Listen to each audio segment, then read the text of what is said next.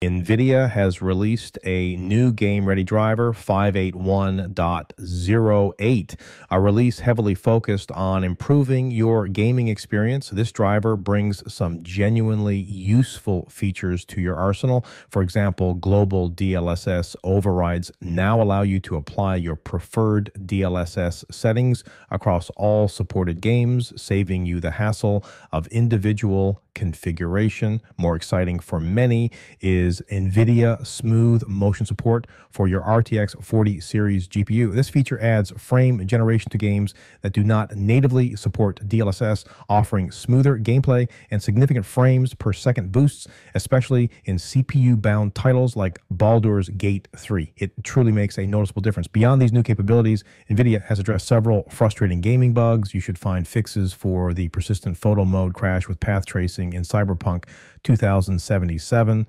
The negative performance issues in Marvel Rivals are now corrected, and game crashes in Forza Motorsport when using smooth motion are resolved. Stability problems in Zone Warfare and ARK Survival Ascended have also seen attention.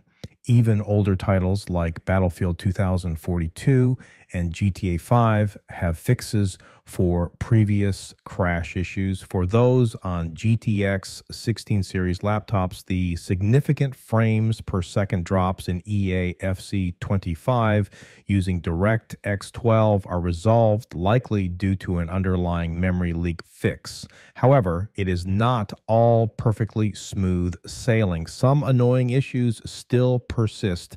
If you play Counter-Strike 2, you might still see text distortion at lower resolutions. Like a dragon, Infinite Wealth may still present light flickering for some players. Star Wars Outlaws continues to experience regular crashes to desktop for certain users, and if you own an RTX 50 series GPU and play Indiana Jones and the Great Circle, you might notice that outlines highlighting interactive items can still disappear. Even Project G-Assist continues to show unsupported system for some RTX 4060 Ti users. There are also reports of general flickering issues in GPU accelerated web browsers or random black screens that this driver does not resolve.